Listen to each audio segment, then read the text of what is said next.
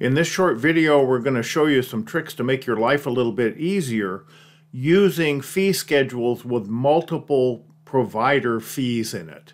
This is going to make it easier to enter your treatment plans. It's also going to make it more accurate to get insurance estimates and potentially have fewer mistakes.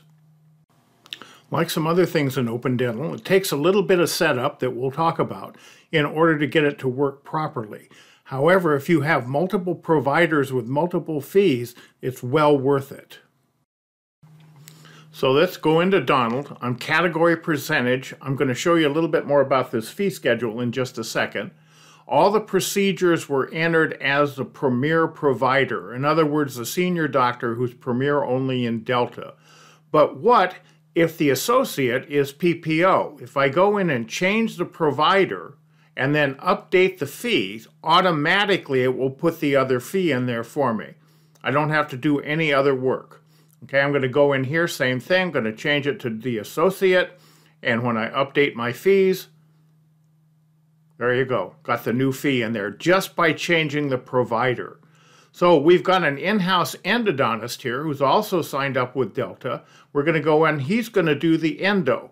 All right, and we're going to have him do two procedures, going to do the endo and the build-up. And when I update my fees, automatically it puts those new fees in there for me. If you don't see the provider column in your treatment plan, you can fix that by going to Setup, Display Options, and then down at the bottom there, Treatment Plans. It'll be over on the right-hand side, and you move it over to the left. So let's look at how we set these fee schedules up. We're going to go to List, Procedure Codes, then down at the bottom to Fee Schedules. Now, I've already set this up, but you would add a new one in there. If you look at most fee schedules, by default, they have that Global Fees selected. Okay, right down there, and they don't allow you to put in any providers.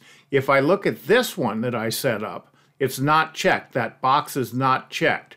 And so now what I can do is go in here and select a provider for that fee schedule, multiple providers. So in this case, I could put the PPO, I could put the Premier, or I could put the endodontist in there. So now I'm going to go to List Providers and down to my Fee Tools, and I'm going to copy Dr. Endo's fee schedule. He has a standalone fee schedule. I'm going to copy it to my non-global fee to that particular provider, to Dr. Endo.